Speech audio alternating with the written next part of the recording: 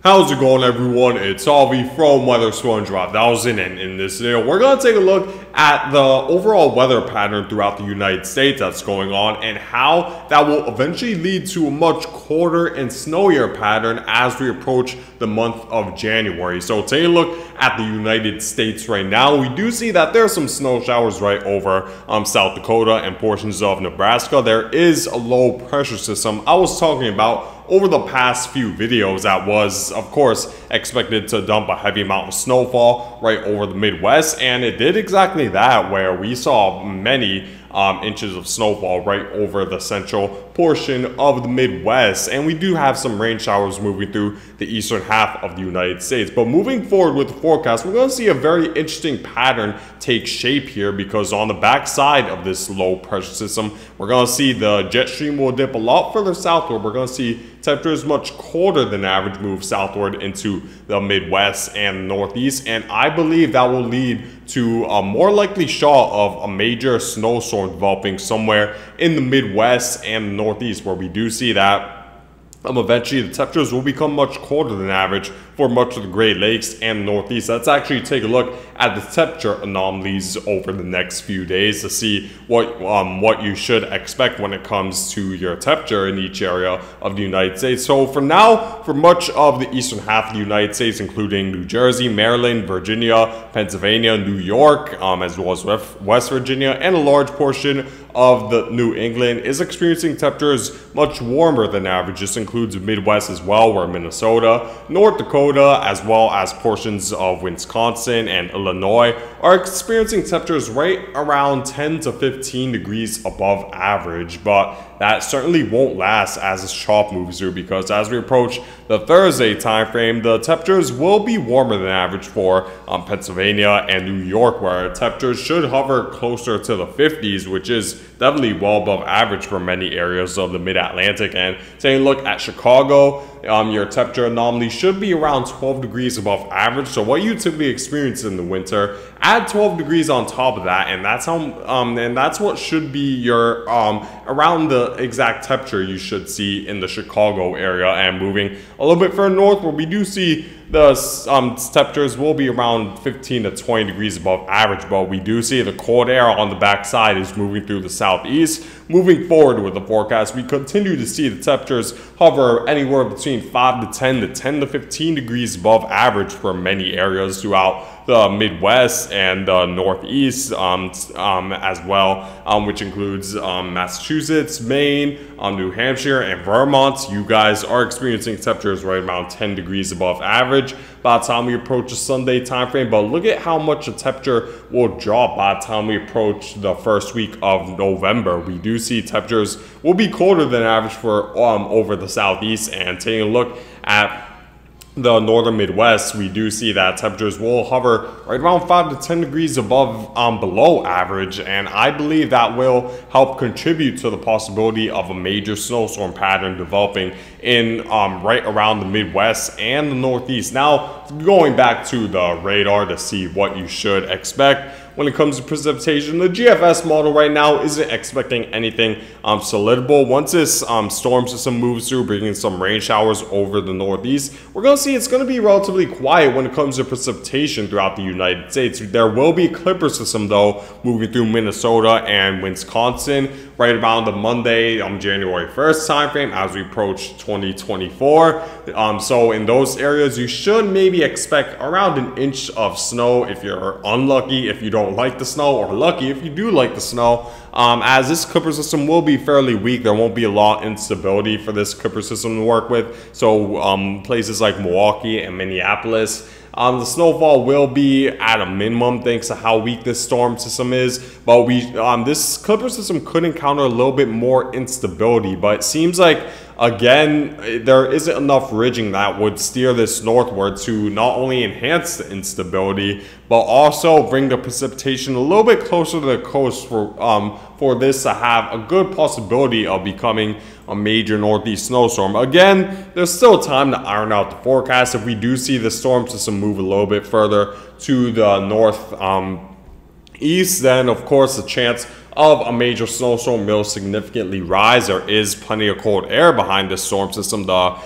pressure of this storm is right around 992 millibars, which is certainly powerful enough to become a major snowstorm if it were to impact the Northeast. However, it seems like it's moving a little bit too far off the coast. I'm gonna need to see a little bit more ridging before I could confidently say that we'll see a major snowstorm in the Northeast. So I'll keep you guys updated regarding this because it could certainly have that possibility of bringing snowfall right up along the Northeast coast, including the Interstate 95 corridor, cities like Boston, Hartford, New Haven, Connecticut, extending, of course, into New York City, Long Island, New Jersey, Philadelphia. Those areas could see snow from this if we were to see a track further westward. Now, moving beyond this point, the temperatures will remain colder than average. And like I said, while the GFS model isn't forecasting anything like solidable when it comes to a snowstorm in the eastern half of the United States, the fact that it's at least colder than average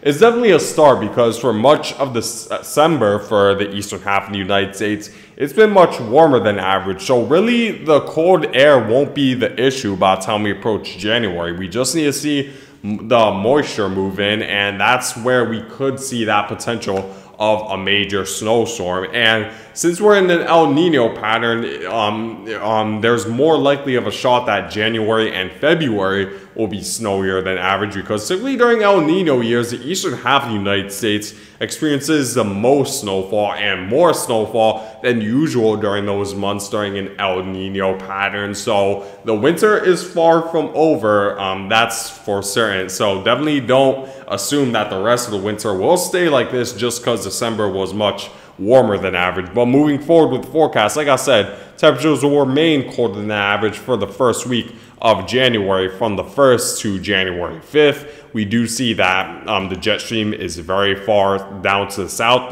There's a strong northwesterly flow. We're going to need to see if this keeps up, but look at the next few Clipper systems moving through in the very long-term future. We have one moving through between January 6th and January 8th. Through the Great Lakes, where this could easily dump maybe 3 to 6 inches of snowfall in some areas. And then we have another Clipper system moving through just slightly after that point. Let me actually go to the 6Z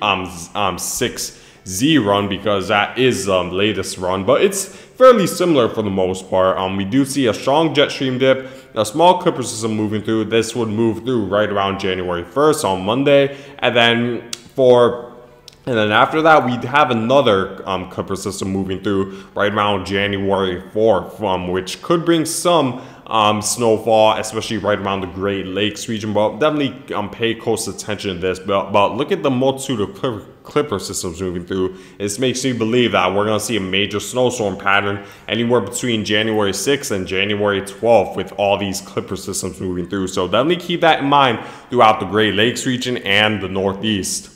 Now, the European model is showing a fairly similar forecast. Of course, we had this trough moving through, and then as we continue to move forward, temperatures will become colder than average by the time we approach the new year, January 1st.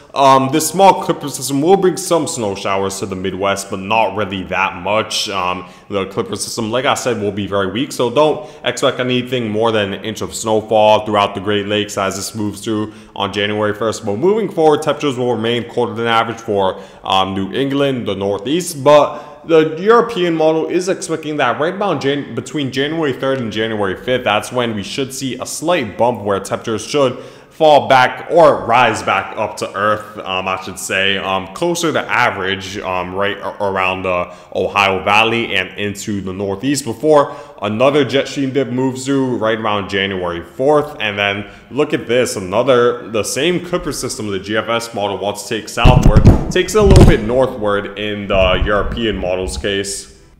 And temperatures as this Clipper system moves through, again, will be colder than average. So I do believe by the time anywhere between January 6th and beyond that, that's would be our most likely chance of a major snowstorm somewhere in the Great Lakes and the Northeast.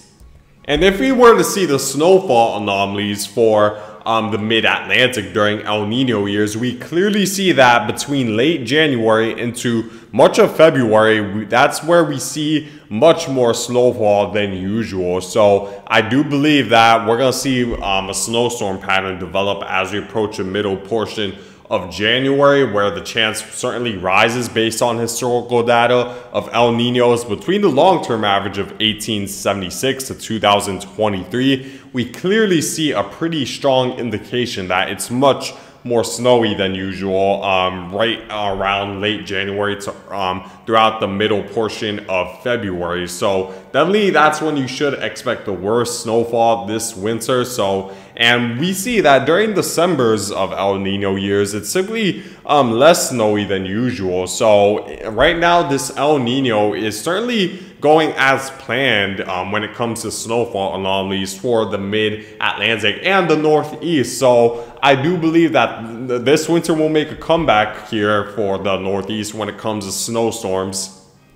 Another thing I want to show you is the fact that we are in a positive North Atlantic oscillation, and that typically brings warmer than average conditions right around the eastern half of the United States, which of course means that there's less snowfall during positive North Atlantic oscillation. But look at the forecast over the next several weeks. We are expecting to dip down to a negative North Atlantic oscillation, which makes me believe that we will be in for a snowstorm pattern very soon throughout the month of January for much of the eastern half of the United States. So yeah, guys, in terms of when you should expect your potential first snowstorm, it should happen, I'll say after January 6th. That's when the possibility of a major snowstorm moving through the northern Great Lakes as well as the Northeast will certainly rise once we see this jet stream dip take shape here, and that will lead to much colder than average conditions for the chance of snowfall to be much higher, of course. And like I just showed you, during El Nino years, we see the most snowfall right around the later portion of January and through all the way till middle of February. So that's when you definitely should be more on high alert when it comes to the possibility of snowstorms for the eastern half of the United States. But yeah, guys, that's it for now. Thank you guys for watching. Make sure to like if you do enjoy this video. Make sure to subscribe if you enjoy it as well. And I hope you guys all have a great day.